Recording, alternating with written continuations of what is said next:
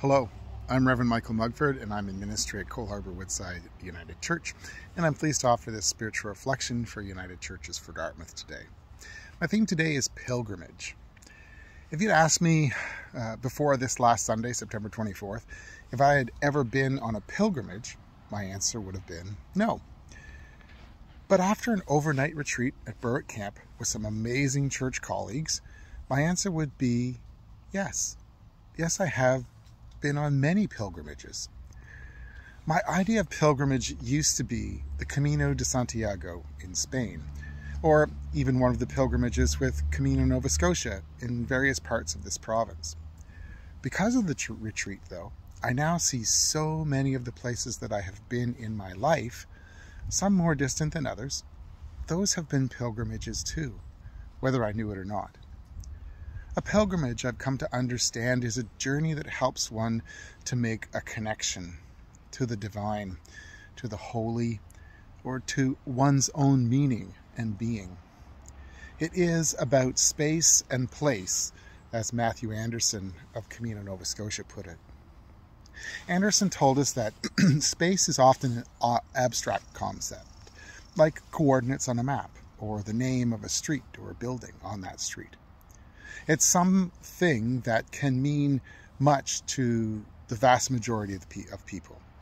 15 Bissett Road, Dartmouth, Nova Scotia, Canada, is the space which Cole Harbour Woodside United Church occupies. But there's really no intrinsic meaning to that space.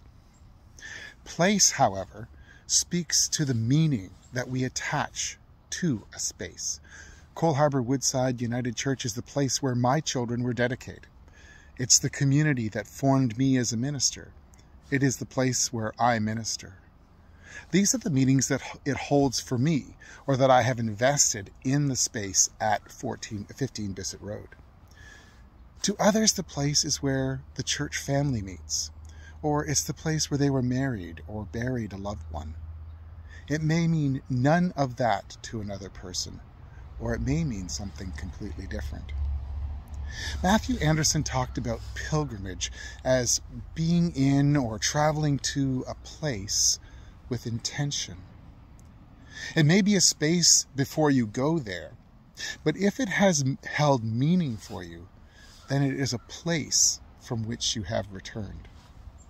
Although I didn't think about it before, I went back to my childhood home in Deep River, Ontario, and in that I was making a pilgrimage to a place where I have happy and sad memories, experiences, and people who helped to form who I am today.